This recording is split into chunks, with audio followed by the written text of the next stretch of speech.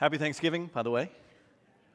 Hope you had a good Thanksgiving last week. Grateful for Jim Black to step up and step in to preach that message last week. It was really, really interesting. So we were with family, and the passage was, what you heard last week was John 15. And I was like, who do we need to hear from? And the Lord dropped in my heart Jim Black. And it was really interesting that he said, I was just going to let you know, hey, when that passage comes up, would it be okay? The Lord put a message on my heart for that passage. I'm like, well, do I have a deal for you? And that worked out well. So I'm grateful to him. I'm grateful for strong men and women who are with us, who are helping to guide us, to lead us, to participate in the glories of God here, to help us become more like Christ. And so we are blessed that way abundantly. And if you need to be discipled, if you want to know more about Jesus, if you want to grow in your faith, there are wonderful people here that will walk alongside you as you are reading Scripture, as you are growing in Christ. We are here for that Christ would be formed in us, and that we would see His glory throughout the nations. So again, we are turning back to, guess what book? Just guess. The book of John. All right, you guys have been here. John 15, and we're going to start with verse 18.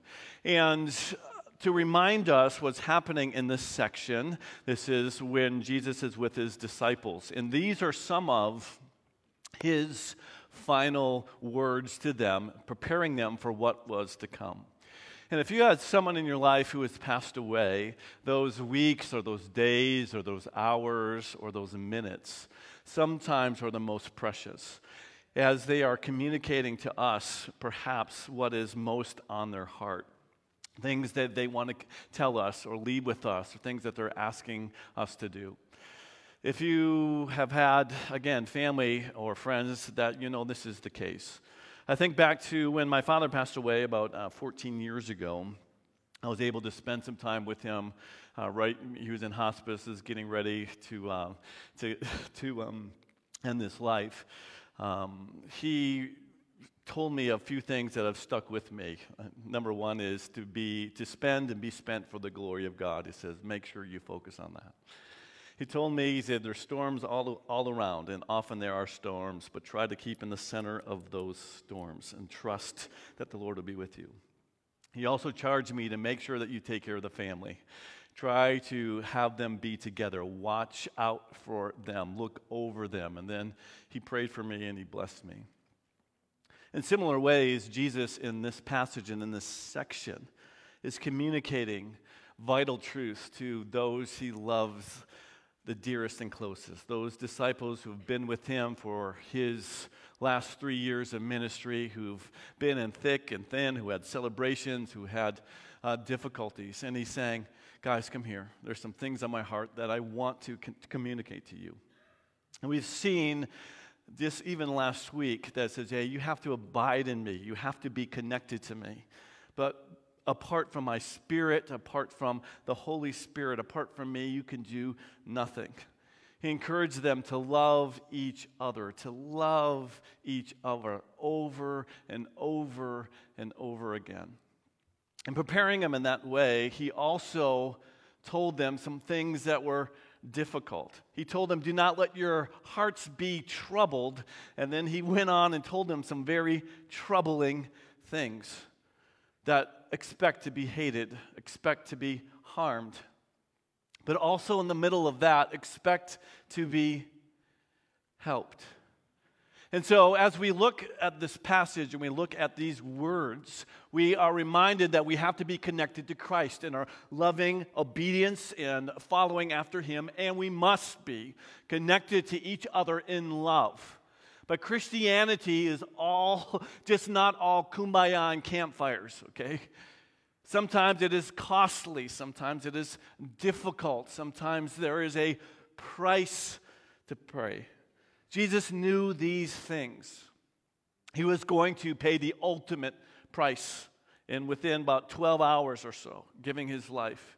And He knew that they too were going to be persecuted, that they were going to be harmed, that they were going to be hated. And he wanted to prepare them for these things, saying, hey guys, let me tell you what's going to happen, okay? As you are loving each other, as you are representing me, as my gospel goes throughout the world, as I am changing lives by my Spirit, through my word, because of what I've done, you are carrying this message forward. And everywhere you go, some people will listen to you and speak to them.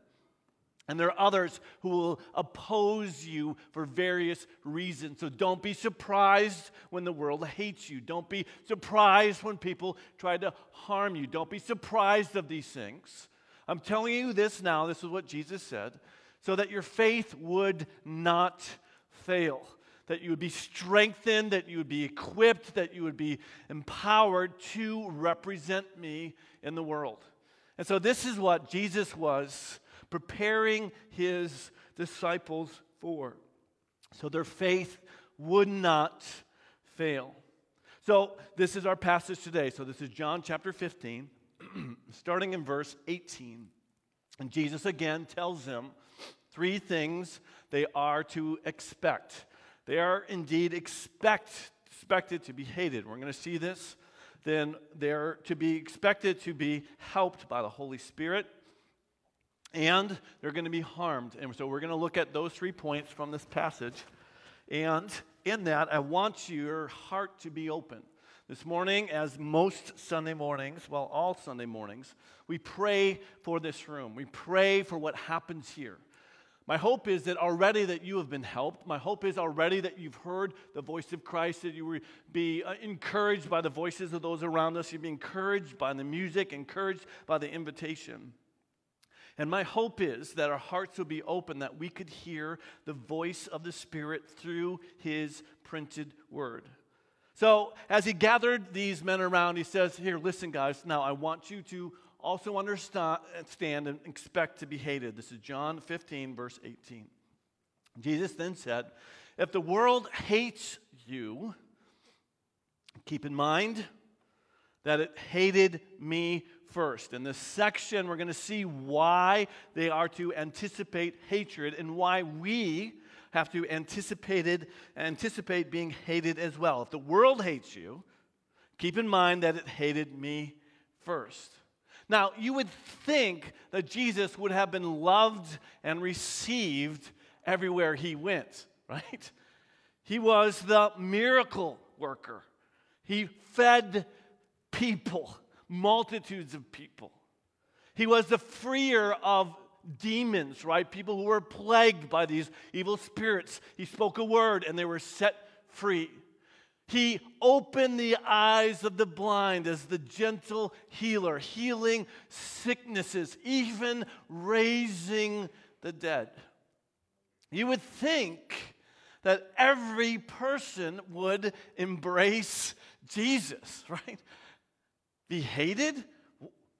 Why should we anticipated being hated? And he says, well, the world hates you. Keep in mind, he hated me first. And there were people who, even though Jesus did all of these miraculous things, hated him. Not necessarily for what he did, but what it meant about who he was and what he spoke about.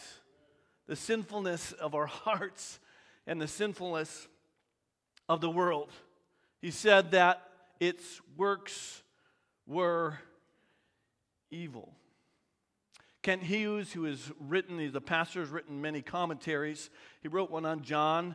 He said these words as an illustration. He said this: Jesus' life, specifically through his words and his works, demonstrated by contrast how sinful in that time the Jews were, or we are. And they hated him for that.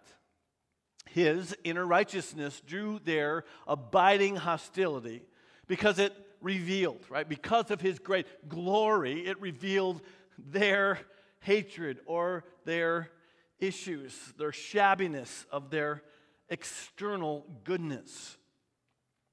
As an illustration, he says this.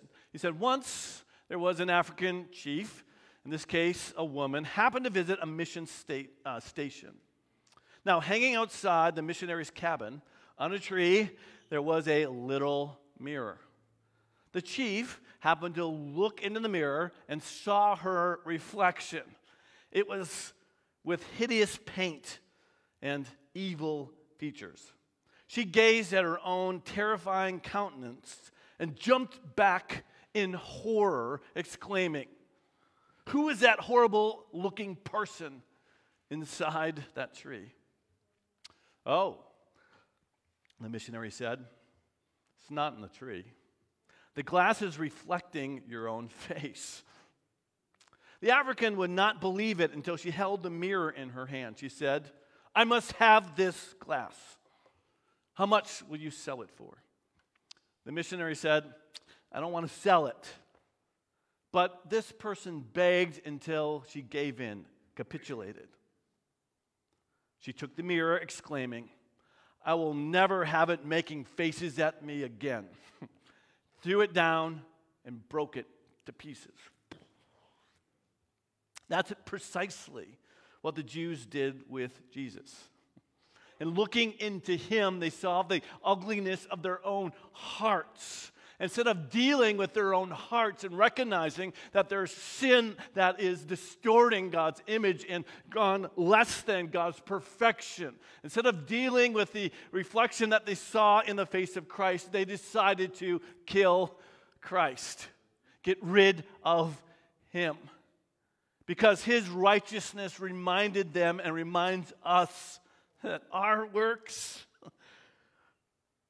are evil. Know that if the world hates you because you are reflecting Jesus, you're in good company.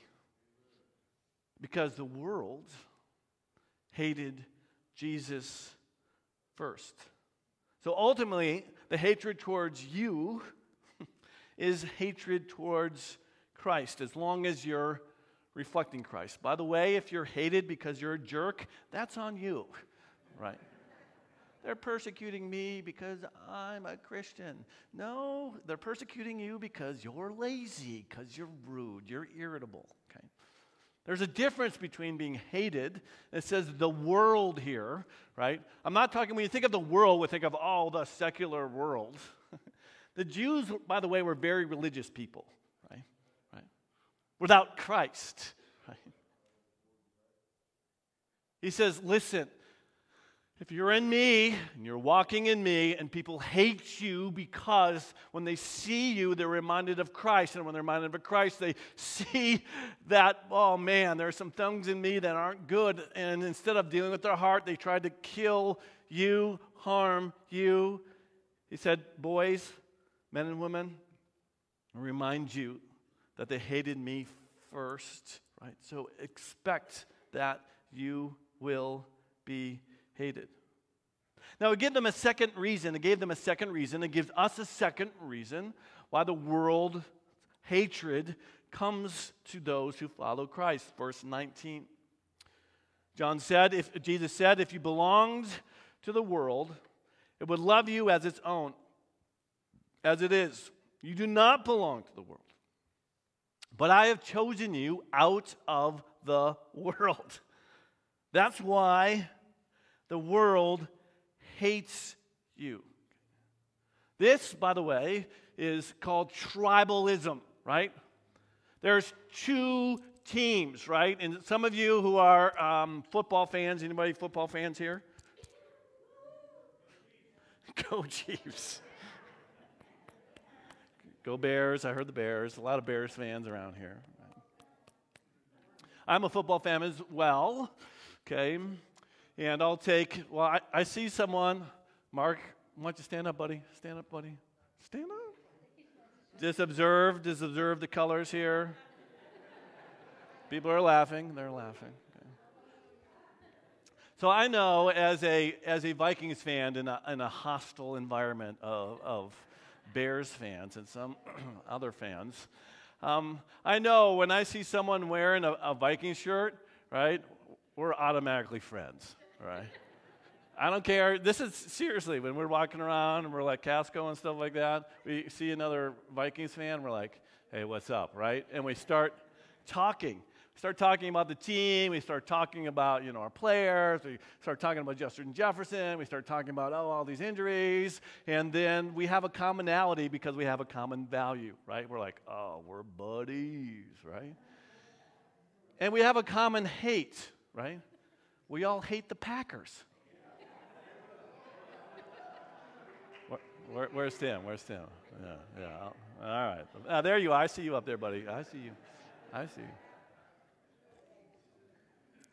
Because we know when we see the colors, right, this is our people. We cheer for the same things. We have the same values.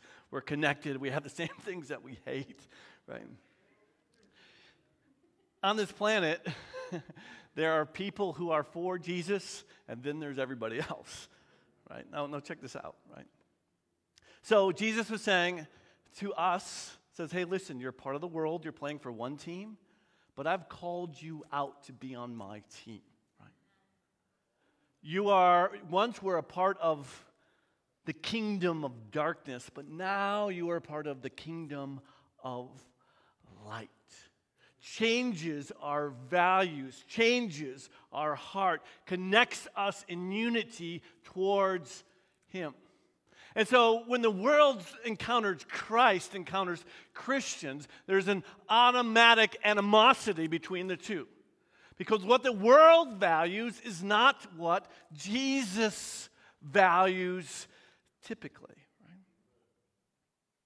Those in the world or whatever, they'll celebrate. In particular, there's hatred when it comes to sexual ethics these days. Hot topic, right? Celebrate, man, I slept with 30 people. Should we way to go? I'm not happy for that. The world embraces those who are embracing things like homosexuality, okay? And they expect us to applaud that. I applaud those who are abstaining. The world has a value of trying to get as much money and take advantage. Oh, you couldn't believe, man, at work today? I hid in the bathroom for 6 hours. I showed them, way to go, you're awesome. Well, I was in the back room on my cell phone all day. Oh, man, I wish I could do that as well. I'm not a part of that team. Shouldn't you be working? Aren't they paying you for that? Right? Or look how much money I've gathered to myself, right? The question is not how much money you've gathered to yourself, but the real question is, I applaud those how much money they've given away. How much have you given away? So we have to understand that we are called to follow Jesus. It is countercultural to our society. And Jesus gets more specific, and we'll see this as other people are following other gods. There's a tension there. And Jesus says, hey, if you belong to the world, it would love you as its own, right? Because you'd be celebrating the same things. You'd be cheering the same teams. You'll be all about that. But now that I've selected you out of the world, I've chosen you out, now the world hates you. We define success differently. We cheer for different things, and there is tension there. And so Jesus told them, you're called to be different, called to follow me, to be a part of the kingdom of light, and these things happen. Perhaps you had some of this tension over Thanksgiving. I had some of this tension as well. Expect some of this. Now, Jesus goes on and gives us another reason why there is this hatred, and that's a strong word. This is in verse 20 of John chapter 15. Jesus then told them and tells us, remember what I told you. A servant is no greater than his master. If they persecuted me, they will persecute you also. If they obeyed my teaching, they will also obey yours. And if they resist my teaching, this is not there, but this is implied, they'll resist yours as well. Jesus was persecuted. So much so that he was tortured, so much so that he was made a spectacle, so much so he was spit on and his beard was ripped out and he was nailed to a cross and suffered. He was opposed in various places, and his followers were opposed in various places as well. He's saying, hey, if you're my servant and I was persecuted, so you will be persecuted. You are guilty by association. Right? Do you remember Peter? You remember Peter, the apostle? Remember what Jesus told him? Remember that in the upper room, washing the feet? And he's like, hey, I'm never going to deny you. He said, Peter, come here. You will. Not once, not twice. 3 times. Right? Why did Peter deny his Savior, his Lord, the one who declared, you are the Christ? Why? By a little servant girl, by the way. Hey, aren't you with Jesus? No, I don't know. Why did he respond that way? It's fear. Fear what? Persecution, isolation, not being accepted to the group. Is fear a problem sometimes when with our association with Jesus? People want to know, so we're afraid, so we don't say anything. Have you ever done that? I've done it. You're a pastor. Yeah, I'm a human as well, right? Right? Yeah, I don't want them to know I love Jesus that much, so I'm just going to keep it on the down low. Because if they don't like me, because I want to be liked. So the question is, would you rather honor God, or would you rather be liked by people? That's hard sometimes, guys. Right? This is not easy. We read it and say, oh yeah, that's, yeah, for sure. Right? When it comes to it, it's difficult. He's saying, hey, listen, I'm your master. If you say Jesus is Lord, okay, he's Savior, yes, saving you from your sin, but he's also your Lord, right? He's your king. He's the one that you follow. He's the one that you take orders from, the ones that you say, your values are my values. Where you go, I want to go. What you do, I want to do. If you follow him, if he's your master, that means you are following in line with him. And if you do so, they hated him. And then because you're associated with Jesus, they're going to hate you. So just be ready for that. God, help us in our disassociation with Christ because we don't want to be injured, right? Blessed are those of you who suffer, right, for my sake. God, help our love for Christ to be greater than forgive you, that your friends, quote unquote, will ever give you, the co-workers, your classmates. And you think, well, I'm not going to be persecuted, right? This flies in the face of the modern day American Western prosperity gospel that says if you're drawing close to Jesus, you will have all things roses and plums and puddings and wonderful things. Will you get some of those? Absolutely. But this says, hey, if you're close to Jesus, and it's about this truth over and over and over again. We have their letters, right? Who wrote 1st and 2nd Corinthians and Thessalonians, and most of the New Testament is focusing in on at places, things like this, to this early church who is suffering for Christ. Right? They said stuff like this. Everyone who wants to live a godly life in Christ Jesus will be what? Prospered. Oh wait, persecuted.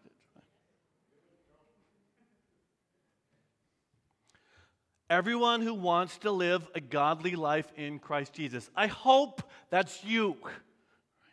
Do you desire this? Takes His Holy Spirit us, but if you desire to live a godly life in Christ Jesus, you will be persecuted. Just be ready for this. Philippians chapter 1. For it has been granted to you on behalf of Christ not only to believe in Him, but also to suffer for Him. Granted, right? A gift to suffer because of your belief in Him. Understand it as an honor. 1 Thessalonians chapter 3. Paul is talking to this young church and said, hey, I'm sending you Timothy, who was a pastor, was an elder, was a co-worker. He's going to be there in helping to spread the gospel, but to strengthen you and to encourage you in the faith. And this is verse 3, 1 Thessalonians 3:3, so that no one would be unsettled by these trials. For you know quite well that we are, what's the word? Oh, you read. Okay, that's good. You does it for them. In fact, when we were with you, we kept telling you that we would be persecuted, and it turned out that way, as you well know. Right? If you're following Christ, right? If you're in the context of the world, right? We'll define the world as those who do not believe that Jesus is the Christ, the Son of God. Expect resistance. This is there. 1 Peter chapter 4. Dear friends, this is Peter writing, do not be surprised. And he was reinstated by the way. Okay, he felt the pressure, and we'll see that at the end of John. Okay, he knew what it was to be, have people come against him. He died as a martyr. This is the Apostle Peter. He was writing to a church saying, dear friends, to the church, I should say, do not be surprised at the fiery ordeal that has come to you to test you, as though something strange were happening to you. But rejoice inasmuch as you participate in the sufferings of Christ, so that you may be overjoyed when his glory is revealed. If you're insulted because of the name of Christ, you are what? Blessed. Sometimes blessings come through the teardrops. For the Spirit of glory and of God rests on you. That's powerful. It's helpful. He helps us. Jesus gave us, then again, another reason why Christians should expect to be hated. It's because of, again, who Jesus is. This is John chapter 15, verse 21 through 25. He says, now, listen, guys. Listen, men. Listen, women. They will treat you this way because of my name. You catch that? By the way, the world is okay with people being religious to a degree, being spiritual for sure, or having faith in God. The issue comes when the name of Jesus is brought up. Right? They will treat you this way because of my name. Did you catch that? Right? A lot of religions in the world believe in God. Right? But when you talk about Jesus, it becomes very specific, where it becomes very narrow. As Jesus said, he is what? The way, the truth, and the life. And then he said, no one comes to the Father yet through me. So people will treat you this way because of my name. For they do not know the one who sent me. And if I had not come and spoken to them, they would not be guilty of sin. But now they have no excuse for their sin. We have the revealed word of God. People do not have excuse for their sin. No one is ignorant. Right? Whoever hates me hates my Father as well. If he had not done among them the works no one else did, they would not be guilty of sin. As it is, they have seen, and yet they have hated me and my Father. But this is to fulfill what was written in their laws. They hated me without reason. Right? This is serious. This is costly. Right? There are people in this world, and Jesus addresses it, and we'll see it in just a little bit, right, who hate Christians because of Christ. By the way, Christianity, or being called a Christian, you know what it has in it? Christ. Right? Well, I'm spiritual. You better be more than spiritual. You better be in Christ. Right? Well, I believe in a God. Which one?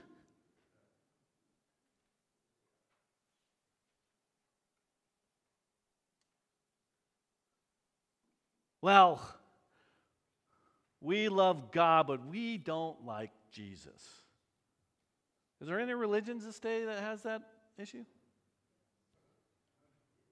Yeah. I can name you a lot. I'll name a couple. Islam. They love God, but they don't like Jesus. Who else? Judaism, by the way. They're not Messianic Jews. Rejected Jesus. Hindus believe that Jesus is one of the gods. Not the God, right? It's a God among a lot of them, right? And Jesus was saying, listen, if you hate me, if you don't receive me, you don't receive the Father as well. Do you understand this? Come on, hear me. This is super unpopular in our day, right? They're okay with you, practicing your religion, but people are not okay with you saying Jesus is the way. That's really controversial. So does that mean then that I'm going to be separated from God in eternity, that I would be in a place that Jesus talked about? Hades, hell, Jesus talked about that. He talked about that more than anyone else, by the way, in the New Testament.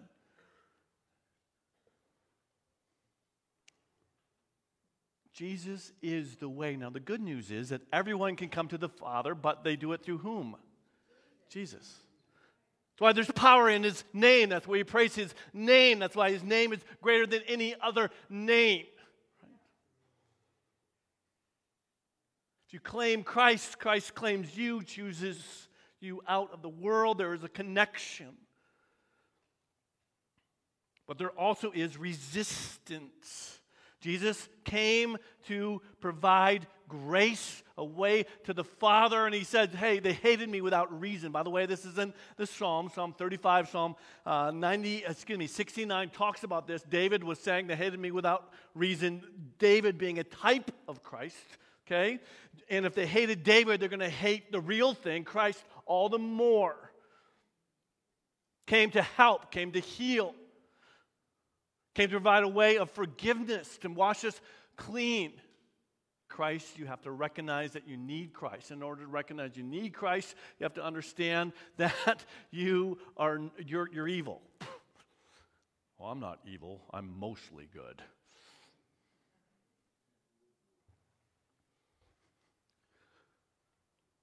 Would you eat a pan of brownies with just a little bit of mud in it?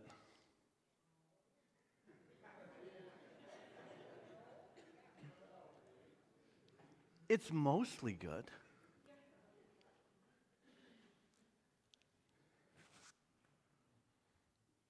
All of us are trespassers, law breakers. We have a righteous and holy God who made a way for our forgiveness, who made a way for making us new, born again. They hated Him without reason. So Jesus was saying that to His followers, which includes us. So expect to be hated because of your association with the name that is above all names. Okay? Embrace that. It's really okay. Well, I'm going to leave Christianity because my brothers don't like me. So what? This, by the way, happens, right? A lot. Well, I'm tired of taking these stances, so I'm just going to embrace what the world embraces so that I'm going to be liked. How long is your life compared to eternity, by the way? Okay, you guys done the math? What's more important? Jesus is telling them that. He's telling us this. Second is this, right? Expect to be helped. This is the good news, right? Expect to be helped. So Jesus told them, hey, you guys are going to be hated because of your connection with me. They hated me, they're going to hate you. Right? Just expect this, but also I'm going to give you a helper, right? John 15, verse 26. Jesus talked about it before. He's going to talk about it again. We're going to look at it next week. It says, when the advocate comes, right? The one who supports us, the one who defends us, the Spirit of truth. When the advocate comes, and he sent the Holy Spirit to be here in this even room right now, in our hearts right now, if you're a believer. When the advocate comes, who I'll send to you from the Father, the Spirit of truth, who goes out from the Father, he will testify about me. Right? And you also must testify, for you have been with me from the beginning. So the Holy Spirit of God, the Spirit of truth, convicts people that Jesus is the Christ, right? Confronts them with the truth of what is written about him. And we know from what is created, we know what is in our heart, we know from specific revelation of what Jesus said, what is written in the Bibles. And the Holy Spirit says, yeah, he is the Christ, testifying to his glory. He helps us to give witness in the truth of what we're saying. And we say, amen. God, thank you for that. We're not alone. You're not abandoned. God's Spirit lives in you, helping you, encouraging you, convicting you, drawing you, empowering you to bring testimony about Jesus as the Son of God, right? You understand that, right? It says, I'm giving you this helper, right? He testifies about me, and you also must testify. For I've been with me from the beginning. This is bringing testimony of what Jesus has done in your life. Has Jesus done anything in your life? Right? What has he done? Right? Thanksgiving is a great time, not just to give thanks for our material blessings, but to give thanks for our eternal blessings. Right? Right? Save me from the wrath of God, which is due me because of my sin. He's forgiven me.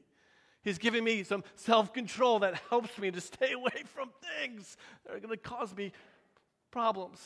He's given me hope in the midst of storm. He's given me power to continue to persevere. He's given me everything I need for life and godliness. I thank him for those things. It's just testifying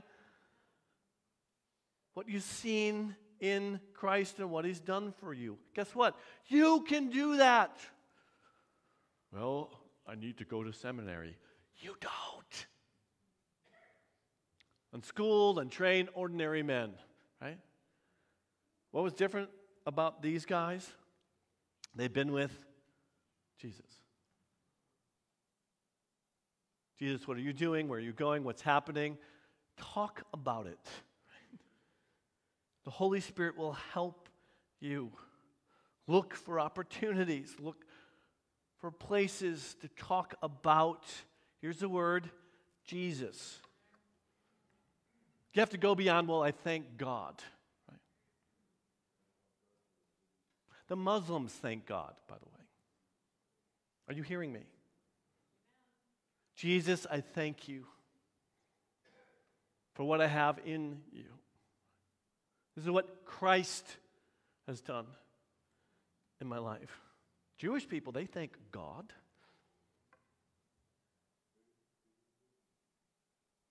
Holy Spirit helps us to give testimony about Christ. Right?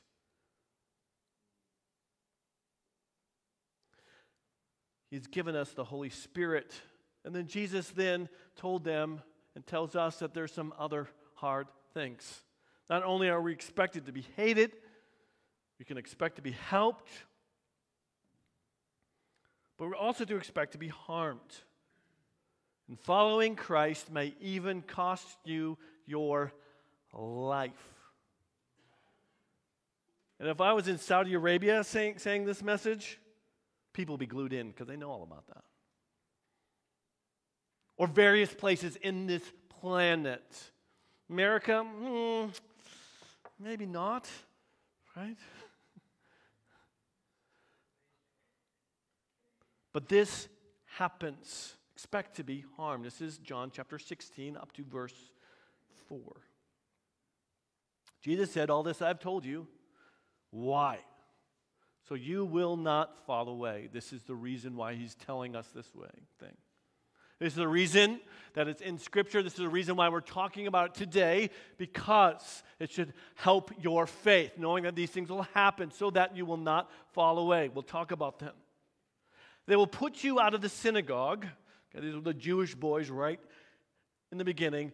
Push you out of their community. This was a big deal. In fact, the time is coming when anyone who kills you will think they're offering a service to God. They will do such things because they have not known the Father, and they have not known me. Now, I've told you this so that when their time comes, you remember that I warned you about them.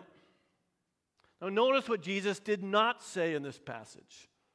He did not say, I have told you these things so that you will not be harmed or killed.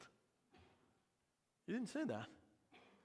What he said was, all this I've told you so that you will not fall away, which means that Jesus is more concerned about your faith than your fate. Okay? Jesus was more concerned about their denial than he was about their death. Put this in perspective, right? Looking in eternity, what matters most is not that if you die, but if you have faith, because you will die, right? The death rate hovers around 100%, right? Hovering there. Right?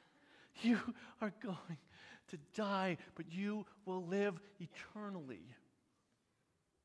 The question is not, well, I hope you don't die. The question is, will you persevere? Will you continue to hold on to Christ? Will you continue to draw close to Him? D.A. Carson, who was a theologian, said this. He observed that the greatest dangers the disciples will confront from the opposition of the world was not death, but apostasy, that is, falling away. Which means your faith and your faithfulness are more valuable than even your life here on earth. The greatest danger is not death, but falling away from Jesus. Right? Get this in perspective, right? If you lose your life for my sake, you will gain it. Jesus told them, this is in Luke chapter 12, he says, I tell you, my friends, do not fear those who kill the body. And after that, have nothing more that they can do. All they can do is kill you. Right? Don't be afraid of dying for your faith. Right? But I said, if you're going to be afraid of something, I want to warn you whom you should fear. Fear him who, after he has been killed, has authority to cast into hell. Jesus said this, by the way. Yes, I tell you, fear him. Right? Do we love God? Yes. But we also respect God, and there is a fear. We often just paint God as, or Christ as this, I don't know, some weak-willed, just, it's okay, like your grandmother. God is not your grandmother. Even though your grandmother might be really awesome, it's okay. God is loving, yes, but he's also just. God is forgiving, yes, but he's also holy. There is significant reward and there's significant loss for eternity. Saying, hey, listen, even if they come against you, all they can do to you, the worst they can do to you is kill you.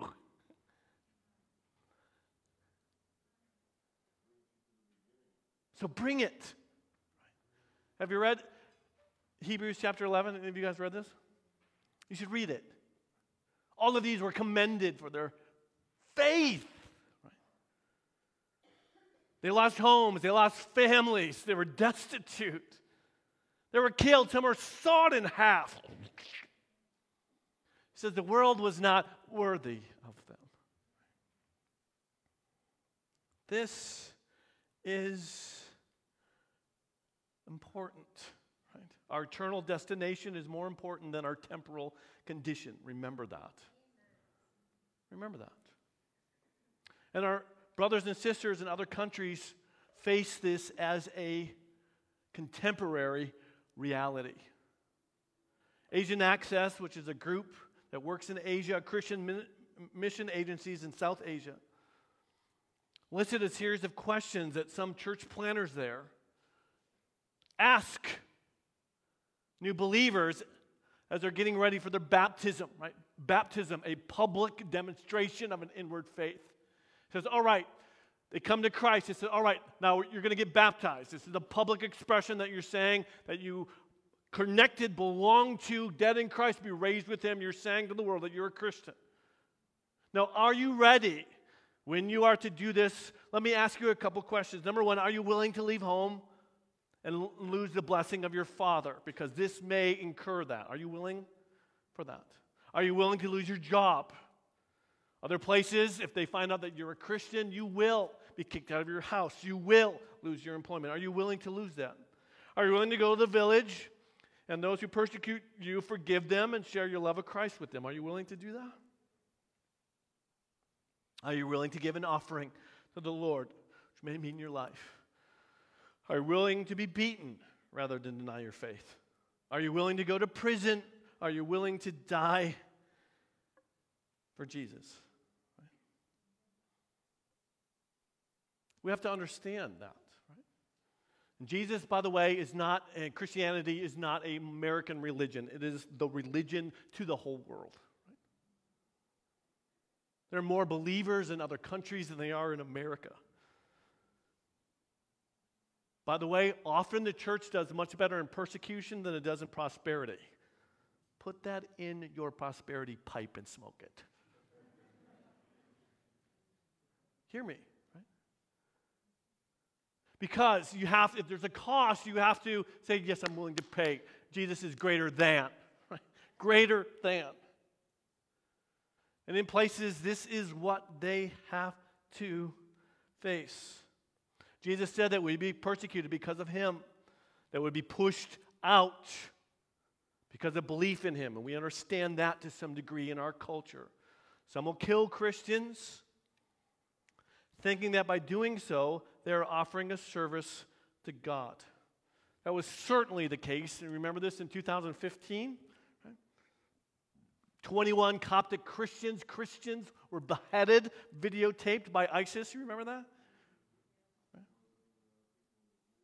Those people who were beheading the Christians, right, thought that they were offering a service to God. Allah in this case.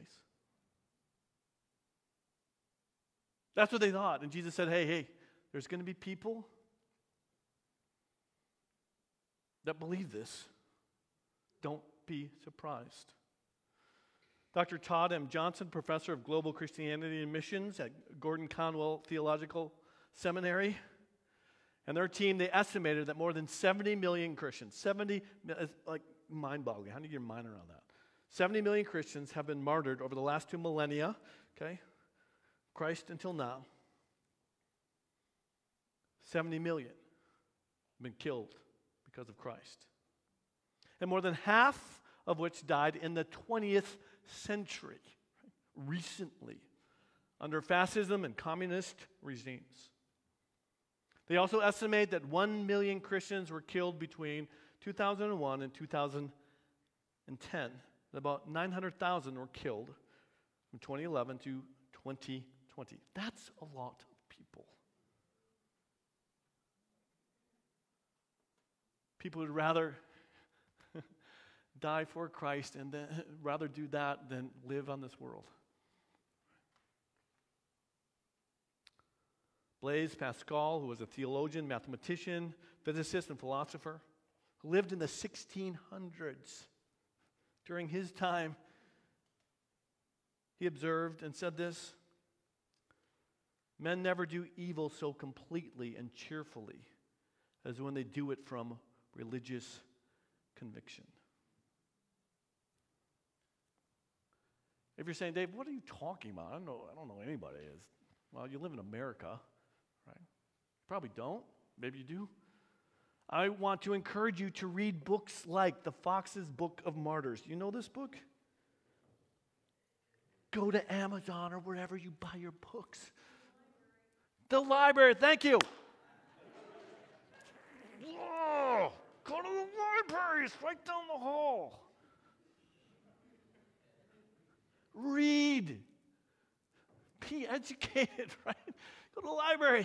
Sign up, read a book, Torture for Christ. Anyone read this book? Several of us. Okay. It will encourage you. It will challenge you. And this just happened in Romania, right? Founder of an organization called Voice of the Martyrs. You can sign up for this, get their newsletter. That'll comes into my inbox, okay, once a month. And you can read about what's going on. Other places like Mission Network News that you need to take a look at so you know what's happening around the world. I put all the links in your notes. These things happen. And Jesus said in this section, it says, people who persecute and kill followers of Jesus, who are Christians, in the name of their God, don't know God the Father at all. And they don't know Jesus as well. Those are strong words, right? This is not a popular message, by the way. Right? I would not be invited to the White House. Right? Please pray for us because you are accepting of all religions. There's some religions that are true and some religions that are false. What? What does it have to center in? Jesus. If you want to know what a religion really believes, ask it about Jesus. What do they think of Jesus? If they think anything less than he is the Christ, the Messiah, the Son of God, right? They're not true. Hear me. This is important. Most people are okay with spirituality, but they like Jesus when he tells us, to be nice. Right? But when he says he's the way, the truth, and the life, he says, oh, you need you're evil, repent, for the kingdom of God is near. Who said that? Jesus. That was actually the first line that come out of his mouth, according to most of the Gospels. Repent. That's the first thing he said. For the kingdom of God is near. That is when he was preaching, which means a lot. Right? All right. We're going to land this plane. Coming for a conclusion. So we read this passage. What does it mean for us, right? I have some questions, by the way. If you're part of a small group, I encourage you to be part of a growth group, If you're not one, I would encourage you to do it. Putting questions on the bottom. If you're part of the group, perhaps you'll talk about these, or you can think about them on your own. They're here. So here's the thing. Following Jesus has a cost. Right? It cost Jesus, right? He left heaven. That's a cost, right? Jesus is worthy of the cost. And he is more valuable than any pleasure this world has to offer or any pain you must endure. He is worth it. Right? So knowing that, well, then how should we pray? What do we do, right? So should we pray for protection? Guess what the answer is? Yeah. Well, how do you know that? Well, just flip over the page. Yeah, we're going to get there. This is John chapter 17, where Jesus prays for his disciples. He prays for the world. He prays for us. He does say, protect them from the evil one. So should we pray for protection? Sure, absolutely, pray for it. And perhaps more importantly, not only do we pray for protection, we pray for perseverance. Right? Pray that the faith will not fail. This is what we pray for, because that's more important. Even if you get caught, even if you are on your knees on a beach in the Mediterranean, keep the faith, because that is more valuable even than your earthly life on earth. So we pray for protection, sure, but we pray most importantly for perseverance. Right? We pray, God, help us not to be intimidated or scared because of some type of separation or persecution, or people may not like you. God, help us to be bold to give bold testimony about Christ. God, help us to do that, right? May God give you that boldness. I'm going to pray that when we're done here. God will give you that boldness. Right? So, well, I'm not that bold for Christ. Well, how do you know Him? Right?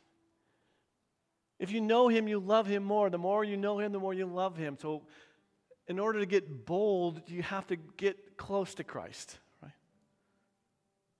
So instead of, I don't want to be afraid, no, you focus on Christ and He will give you the love and the power to have a witness.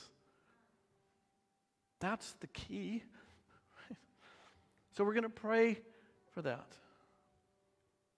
And then be educated about what's happening in the world. Yes, tell people about Christ in your neighborhood. Why you think you're here in Rockford? Well, I make cars. For Christ? Do you make them for Christ? Aren't you here for Christ ultimately? All the cars in this world are going to rust. Right? Why you think you're here to testify about Christ? Right?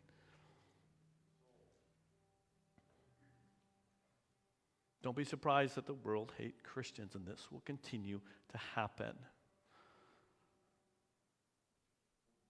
When it is dark, this is when light matters most and shines brightest. So shine. Well, I'm afraid that they're going to persecute me. So what? Well, I want people to be nice to me. Okay? I'd rather be associated with Christ, be hated, versus being liked and distanced from Christ. So may we have that boldness, okay? I'm going to pray for us. If you need prayer for anything, there'll be people here, always here, after service here. Pray for anything, whatever it is, they're there. And so let's pray, and then we'll conclude with song.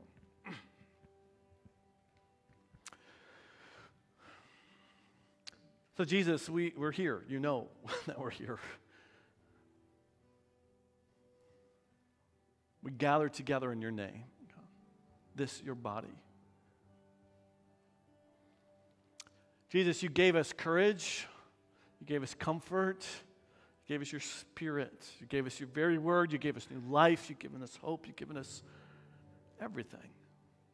And we indeed give you the utmost thanks, and we praise you. And Jesus, we also recognize that you prepared us for things that would happen, that the world, those who do not claim Christ as their king,